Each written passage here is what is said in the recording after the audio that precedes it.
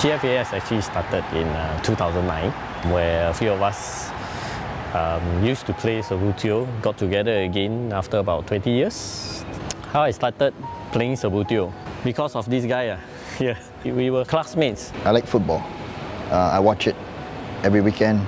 And that time there was a Kallang Raw. I stayed off in Geylang at one stage with my grandfather.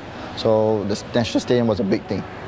I think the first time I saw it, it would be MPH, Stamford Road. And of course I asked the promoter how was it played, and they showed me. Yeah, that's exactly like football. And of course you need another player to play with. So I'm the victim that he got me to his house, play and trash me over and over again. No. It wasn't that bad. So what I do is I will sneak Subbuteo set in my backpack, together with my books and things like that.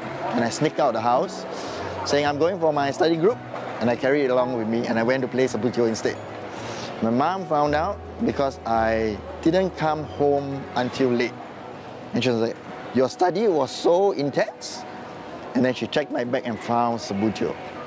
My mom basically gave up on me playing Subbuteo. She said, you playing Subbuteo this weekend again? I said, yep, enjoy yourself. We are always trying to decide who's the better player among the both of us. Till this day, we can't decide. I can beat you.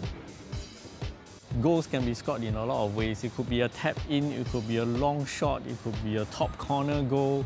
When you see people's reaction like, wow, you can do that, you know, that's where you get the satisfaction. You watch each other's body movement, facial expression, you feel each other's pain as well. After our O-levels, we went our separate ways. The game disappeared from Singapore. What actually sparked it off again for me is that 20 years later, when I was moving house, clearing my storeroom, and I found my old Subbuteo box. I went on the net, did a wild search on Subbuteo, managed to find this organization, you know, that is still present in Europe. And surprisingly, they replied that there is actually few guys who contacted them as well at that time. It happens that they have a group of 4 or 5 of them who actually meet up once in a while to play. I joined them. I received his call. More or less by chance. Yeah. And the first question he asked me, do you still play Subbuteo? And I said, yes, I remember, but I don't play it anymore. And he said, would you like to play? The group suddenly grew. Then we thought of, hey, why don't we try something to bring this back? We decided to form Table Football Association of Singapore with the main reason that we want to bring back the glory days of this game, create the awareness, get players back together again, and at the same time, get new players to play the game. So to build the community again, we organize tournaments for players to take part in. We facilitate the forming of clubs, and as equipment is hard to come by in Singapore nowadays, we have contacts of suppliers and manufacturers. Now we also start clinics to teach people how to play. The newer, later generations have not seen this game before. One important point is family bonding. What we discovered the game can do is you can bond between the parent and the kid. They can interact over the game of Subbuteo. When they get hands-on, they actually physically flick the player, score a goal, save a shot.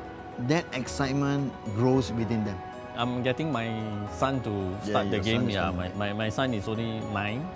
Okay, and with this, not only at the table but at home. They discuss strategy, they learn the game together. Subbuteo, with the figures as small as they seem, they have a global following. We have made friends all over the world because of this game.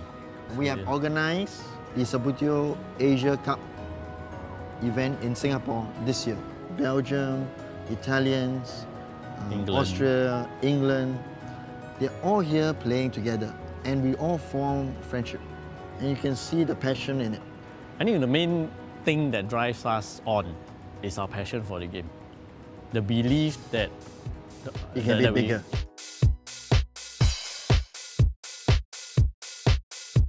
love Subbuteo table football and we want to spread our passion for it all across the world, starting from Singapore.